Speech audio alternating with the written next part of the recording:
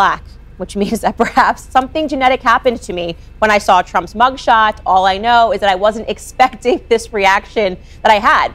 Obviously, we all saw the news articles leading up to the fact that Trump was going to be arrested, and it was depressing.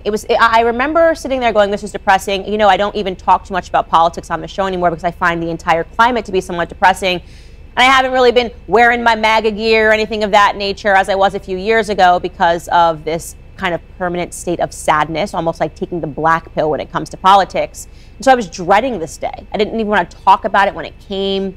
It felt to me that I was going to feel like it was just, first and foremost, a day which will live in infamy, and also just the end of our country. Really, truly, we've become like Russia. You know, the Department of Justice is being run corruptly. How could you be so corrupt that you would arrest what once was a sitting president? I mean, even presidents in the past that have committed crimes, there's been this understanding that, well, once you become the president, you just kind of get off. People don't look at you anymore. It didn't matter what Bill Clinton was up to or Hillary Clinton was up to. There's a reason nobody cared about her emails. It's because she was the first lady.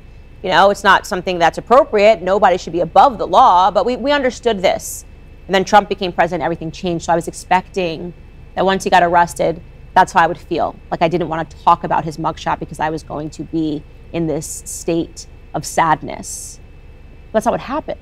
It was weird. Like I said, I don't know if it was genetic. I don't know what happened to me.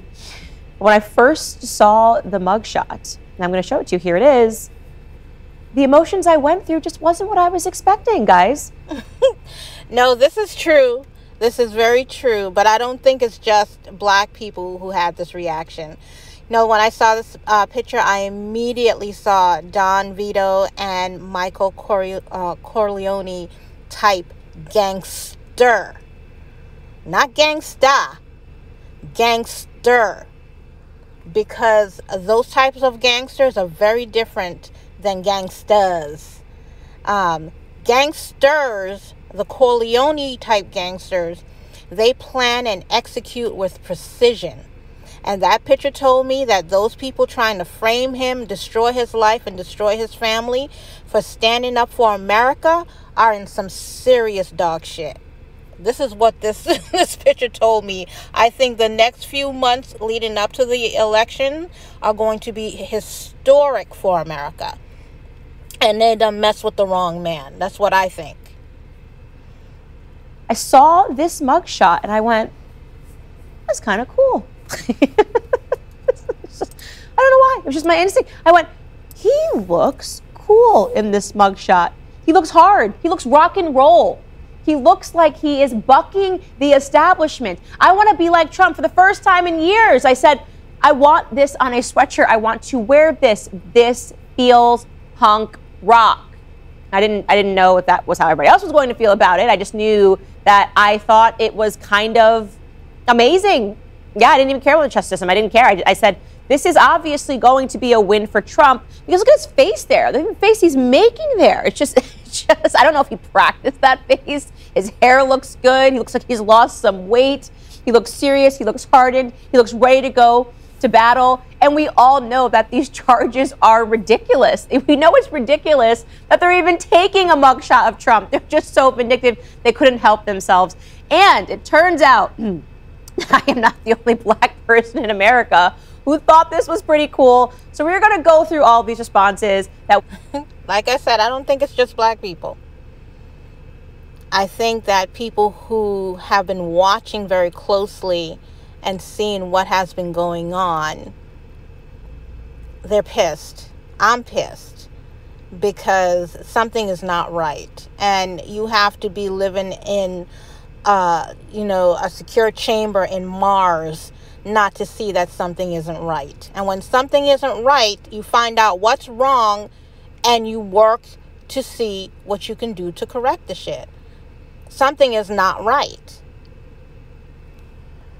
we gathered as many as we possibly could for you guys because, as I said, they are glorious, they are amazing, they make me happy and warm on the inside because my frustration with Black America has been that Black Lives Matter turned Black Americans into a bunch of whine babies and crybabies.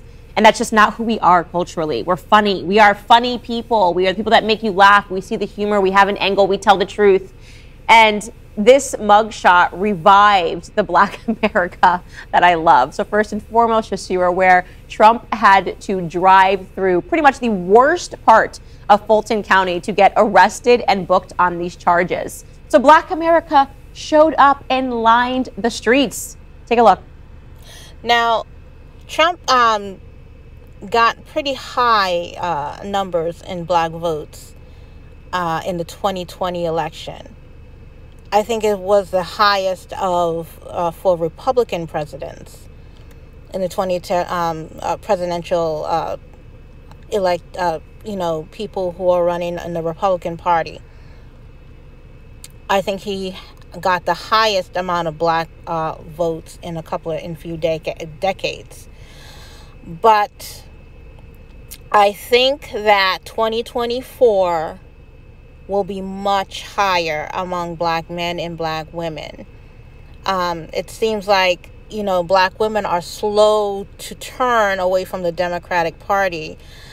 And I don't know what it's going to take for you all to realize that they are not your friend. They are not your friend.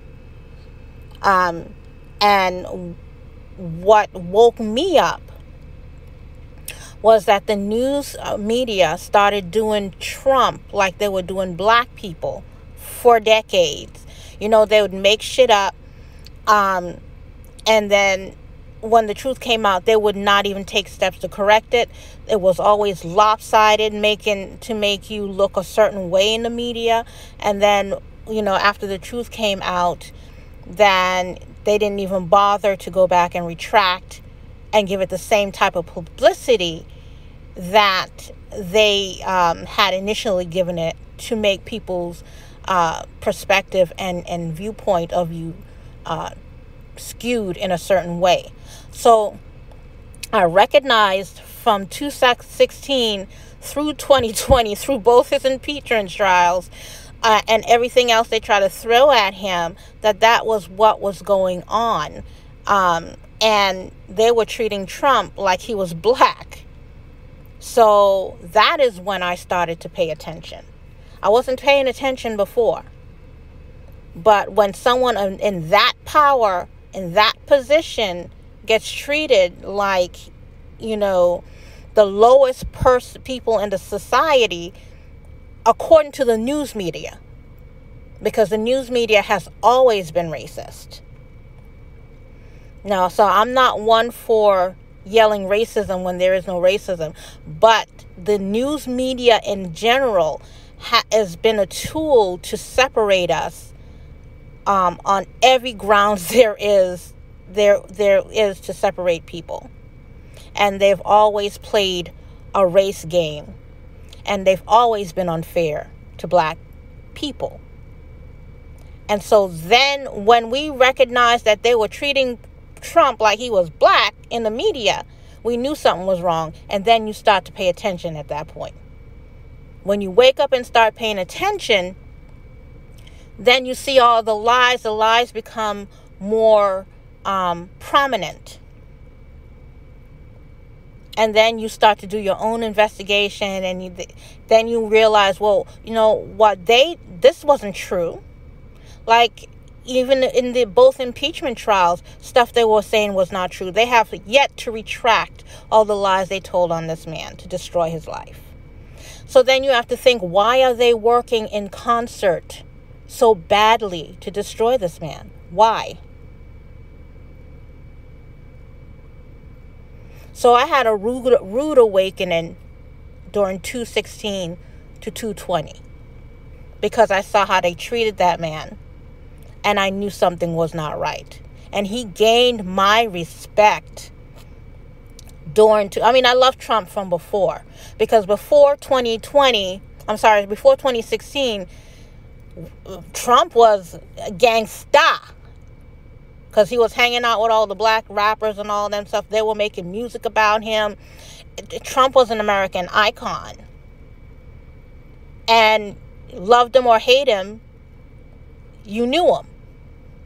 And so now all of a sudden he's a racist, and all of a sudden he's this, and all of a sudden he's the colluding with Russia and trying to take America down, when he is the one actually trying to make America something for all of us to continue to be proud of.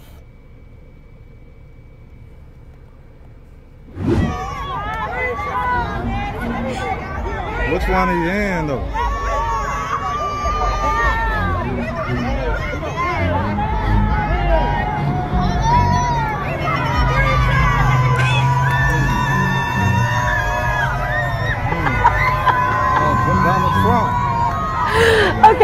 Okay. And as if that wasn't great enough, he gets booked, his mugshot is released, and now, of course, there's rap songs being made about him. Take a listen. Orange man bad, the whole world mad. Thug life, shout out all of my MAGA base sheds. Coming for the deep state, I will stop the new world order. But before that, I'll finish walls at the border. Orange man bad, the whole world mad. This is just absolutely genius. And now you have to see the responses online. We're just going to let this run for you because it's amazing. As black people, you know, we with Trump. Yeah, I with Trump. I don't know what everybody got against him. Yo, he was making the breadwinners, you heard? I'm a Democrat too, but okay, we Trump. We Trump back in office right now. I'm gonna be honest with you. I with Trump, to be honest with you, bro, for real, Trump really did the I like him because he's about money. It wasn't about no politics. He wanted to make America great again. Through Trump. That boy Trump be making sure to get their bread. I ain't gonna lie. I'm thinking Trump for life. Trump for life. I ain't gonna lie. Blood on the Trump. Trump wanted us to get off our ass and get some money. Trump. Exactly. They hate this man. And they're trying to make black people hate this man. But, you know, if you're paying attention, it's the same Trump that has always been Trump. And like I said, you love him or hate him, but, you know, he's going to tell you how it is and, you know, what it's like. And he's going to tell you the truth. And that's what he's been doing. And, you know, if you're paying attention and not getting caught up in this liberal media foolishness to try and smear him, then you'll see. Open your eyes and see and figure out why they're trying their damnedest to destroy this man. 2024. It's the truth. I mean, everybody hold a piece of money. You know? Trump really a baller. Trump running it how it's supposed to be ran. And people take it. And he putting out facts in front of the people. He ain't lying to the people. People just don't want to accept the truth. Trump, man, we rocking. That's exactly right. He put it out truthfully to the people.